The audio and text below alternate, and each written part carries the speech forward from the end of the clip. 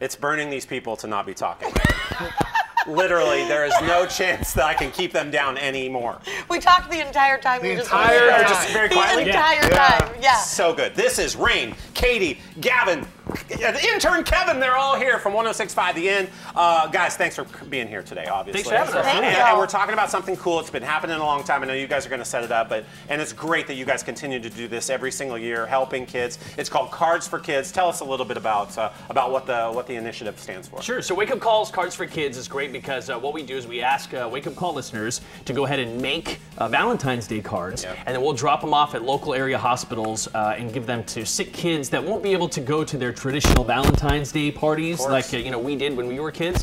And last year we hit 75,000 cards. We're gunning for 100,000 cards for Cards for Kids. That's amazing. That's absolutely amazing. Easy for people to do.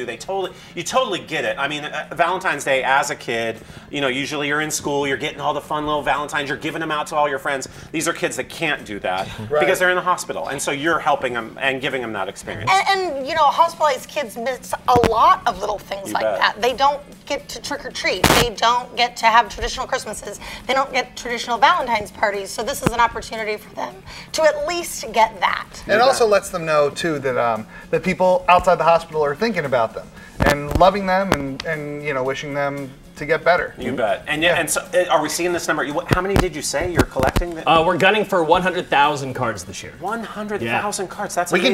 We can do it. Oh, totally. You can. We can do it. You're all in? After everything we saw last year from this community, we absolutely can do it. The people of Sacramento are the sweetest people. They're so empathetic. Little kids making cards for other kids that they don't even know. Yes. Like, it gets you all choked up every time. No kidding. Kids helping other kids is always there. That's the good stuff. What hospitals are you? I mean, where are these cards going? What's their destination ultimately?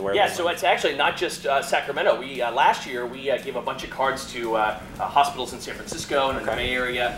Sutter's been a big part of it. We've also given cards to Ronald McDonald House. So it's not just limited to local area hospitals. This really touches all of Northern California. It's so great. So meaningful. Has to be. Why are you so quiet down there? We told them not we to don't give you a chair, and so you just have to sit at the bottom. That's the best part. There's an empty chair right next to you. You're not sitting in it. But he's not allowed to sit in it. But a great opportunity for all you guys to feel good about what you're doing. Obviously, your voices in the morning are so great, and you get to spread so much laughter and fun. But you're also doing some really cool work, and this is one of those examples. Thank you. Yeah, February 5th is the deadline. You can drop them off at Kids Care Dental and Orthodontic locations or the 106.5 The End Studios, which is on Madison Avenue. And we have our promotions team that's going by and collecting them non-stop until the deadline. Have you been able to see some, maybe in a moment where you've been able to deliver a card yourselves and seeing the kids' faces and what that does to not just them but their families as well, knowing there's someone on the other end that made that card for them? Have you witnessed that yourselves? Have you been able to see that? We haven't witnessed it, but that's one of the things that we get the feedback from the nurses and the doctors that hear us when we have our team drop it off, is like, you don't understand how much this means to these kids. And if we get choked up reading the cards as we prepare to box them up, I can't imagine what it means to a sick kid or their parents. No kidding. My daughter Abby has had a couple long hospitalizations, and our listeners did send cards and stuff like that, so I can say firsthand. It makes you feel, sometimes you can feel kind of alone in those moments, and it just reminds you that you're not alone, your kid's not alone, and people are out there thinking about you. Let's get to 100,000 this year, right? That's what we're going to do.